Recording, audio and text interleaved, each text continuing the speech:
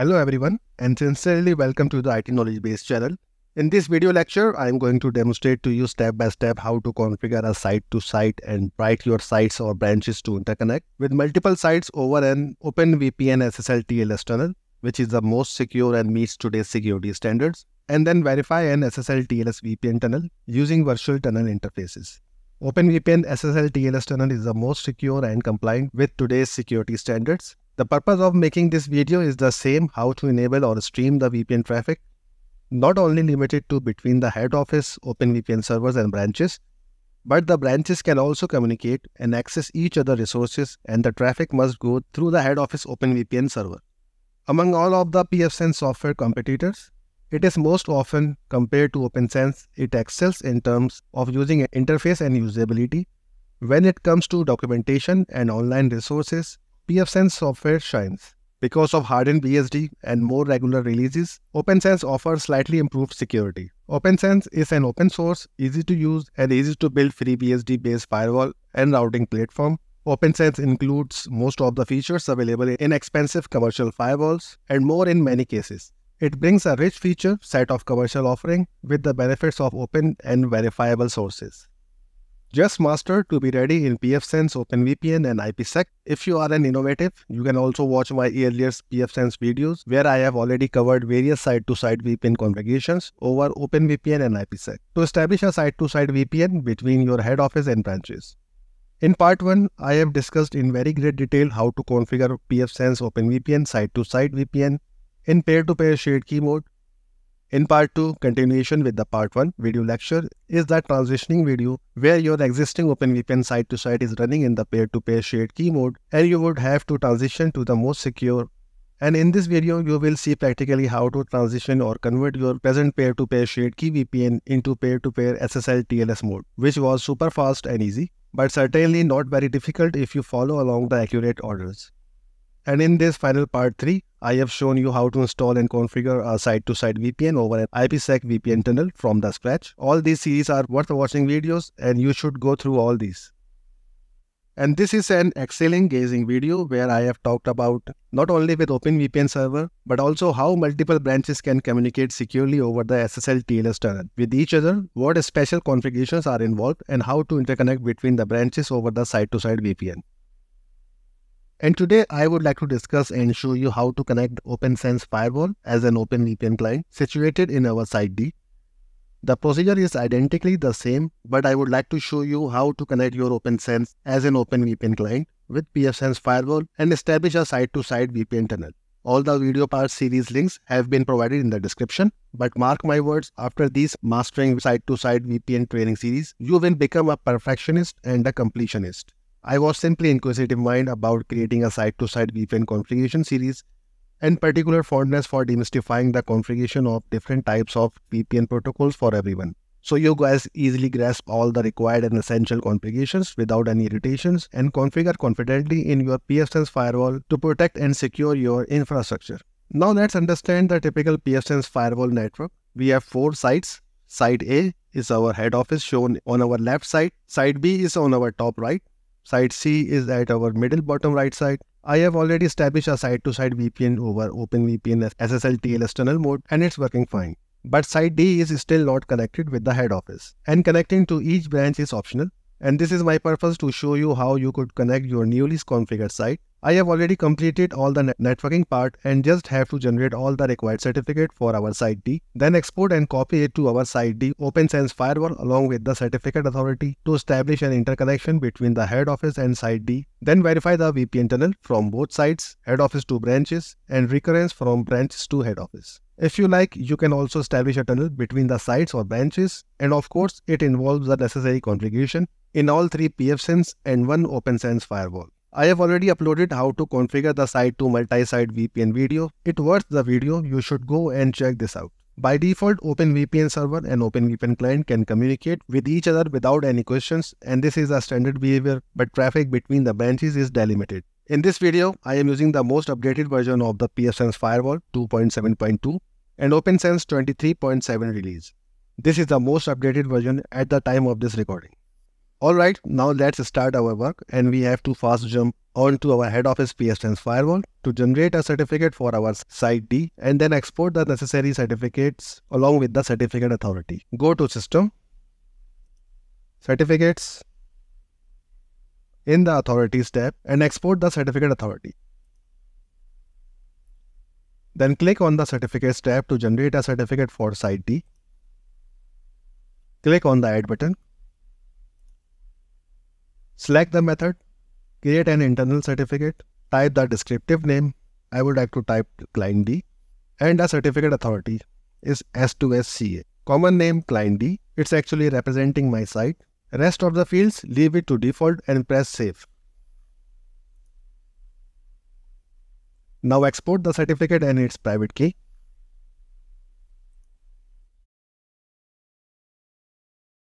Now copy all these 3 files to your site D so we can import them into site D OpenSense firewall. I have configured the NAT or enable port forwarding on the WAN address to access my OpenSense firewall remotely situated at the client D.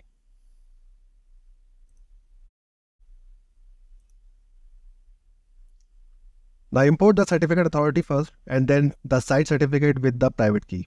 Go to System, click on Trust, and in the Authorities, import the certificate authority, click on Add, type the descriptive name, client D, select the method, import an existing certificate authority. Now open the CF file in the notepad and copy its content in the certificate data file.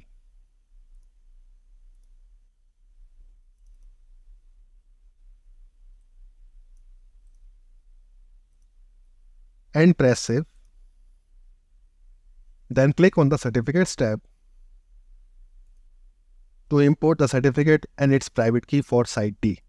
Click on the Add button, select the method, import an existing certificate and type the description, client D, and name should reflect the purpose of the certificate. Open the certificate file in the notepad and copy its content in the certificate data field.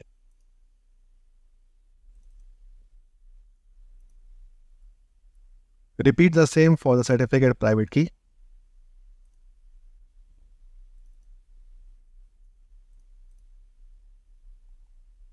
And press Save.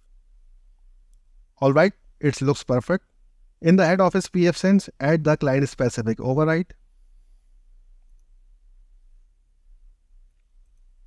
Go to VPN, OpenVPN, click on client-specific overrides, and press the Add button. Client-specific overrides define custom settings that apply to only certain clients connecting to an SSL TLS server in the client-server mode. These settings are determined by the way a connecting client authenticates, either by their username or the common name of their certificate. Depending on the use cases, overrides may be a required part of the deployment, such as site-to-site VPN with multiple clients connecting to a single server. The following settings are available when configuring client-specific overrides. Description, type client D. Client D is my site D. Disable whether or not this override is enabled. When checked, the override is not active. Common name, this is the most important part of this setting, the name of the user, which OpenVPN will match when a client connects. When using SSL TLS authentication, alone this matches the common name field of the certificate. You should type the certificate command name here. I would type client D. Server list, select OpenVPN Server. IP version 4 tunnel network. Mine is 10.1.2.0/29. IP version 4 remote networks. We are creating this client specific override for site D. So we will type here site D LAN network, which is 10.0.50.0/24. Scroll all the way down and click on Save. Let's shift over our final configuration on the OpenVPN server side. Go to VPN, OpenVPN. In the Servers tab, edit your VPN server setting. Make sure to add your branch's LAN networks separated with a comma. In the IP version 4 remote networks, and I am intentionally wanted to establish an interconnection between the branches, so I must have to type here 10.0.50.0/24 for my site D. Scroll all the way down and click on Save. We have completed the OpenVPN server side work and now switch over to our Site D OpenSense firewall. Then click on VPN and then OpenVPN. Click on the Client tab and press the Add button. Here we will go with the default settings, which looks more secure and appropriate, except for a few. I will go with my insight. For example, description is S2S HO. Server mode peer-to-peer SSL TLS is fine. Protocol UDP is fine. Device mode tunnel looks fine. The interface should be your preferred WAN interface. For the remote server, host or address, you should provide your head office pfSense firewall IP address. Mine is 192.168.11.103. Port is the default 1194, or maybe it's altered in your case. Now keep scroll down as everything looks fine. TLS authentication, just disable this. We are not using TLS authentication right now. Pair certificate authority, choose your recently imported CA certificate. In the client certificate, select your site certificate. In my case, it's client D. The encryption algorithm should match your head office pfSense OpenVPN server, and I would prefer to change it to AES 256 GCM.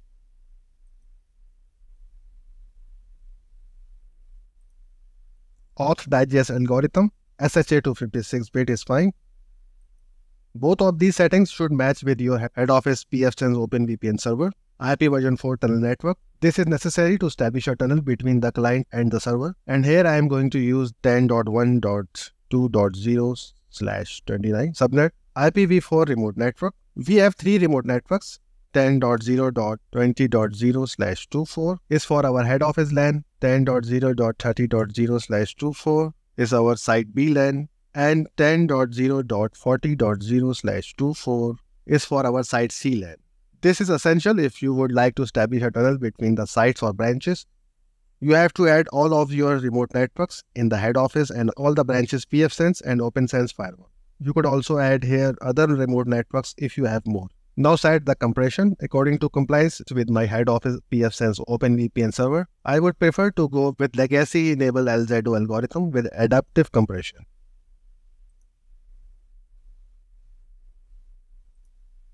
Scroll all the way down. Now click on Save. Now verify the tunnel between this site and the head office. Click on the connection status. And it shows connected with the head office OpenVPN server. Click on the log file. Here I would dare to show you the default significant security deterrents. Pay attention to this warning. Compression for receiving enabled. Compression has been used in the past to break encryption. Sent packets are not compressed unless allow compression yes is also set.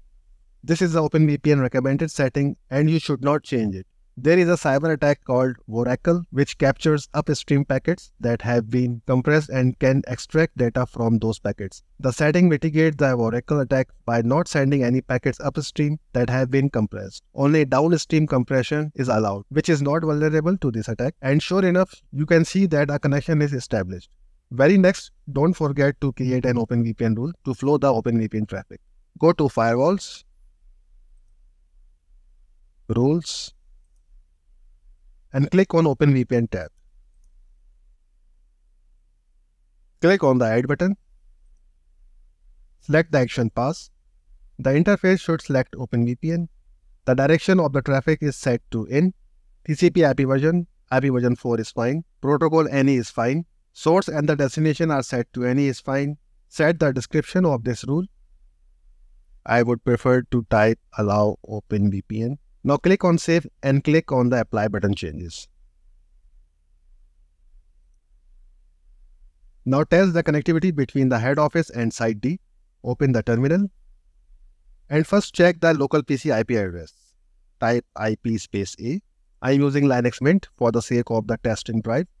At present, I am located at the head office PC right now and now initiating a ping. Type ping 10.0.50.10 and hit enter. We are getting a reply from the PC deputed in the Site D. We also have to check our connection from Site D. To test the connectivity between the head office and Site D, open the terminal And first check the local PC IP address, type IPA.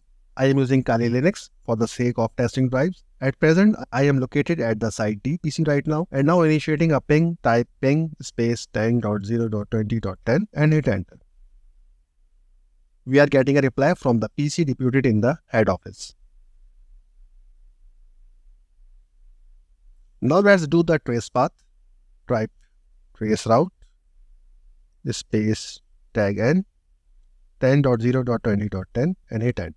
And now you can see the traffic is flowing through our tunnel IP address. Our Site D is up on the unified with the site-to-site VPNs and can access the resources from the head office to Site D and conversely as well. Now jump onto our Site B and Site C pfSense firewall, where we have to add the Site D LAN network in the OpenVPN client setting.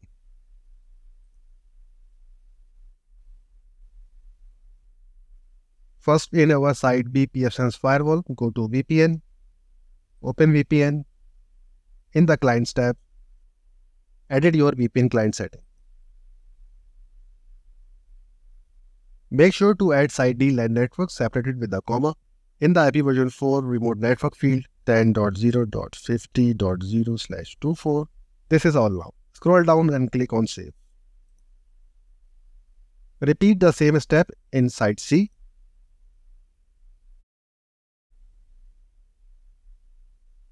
Go to VPN, click on OpenVPN.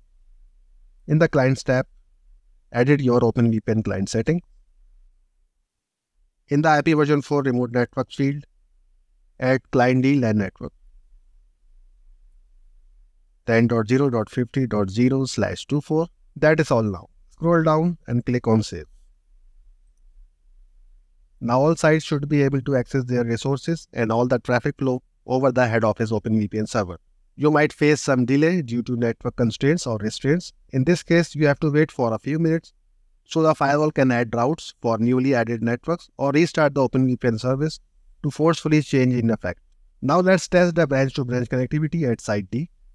Now initiate a ping, type ping space 10.0.30.10 and hit enter. And we are getting a reply. Repeat the same. Initiate a ping to Site C, type ping space 10.0.40.10 and hit enter. This is my Site C, and we are getting a reply from the PC deputed in the Site C office. Alright, that is all for the now. How to enable or stream the VPN traffic, not only limited to between the head office OpenVPN server and branches, but the branches can also communicate and access each other resources, and the traffic must go through the head office OpenVPN server. If you want to see more awesome training content, make sure you click that subscribe button. Click it so you don't miss it. Or if you have any issues or questions, you can reach out to me and I'd be happy to help you out. Thank you.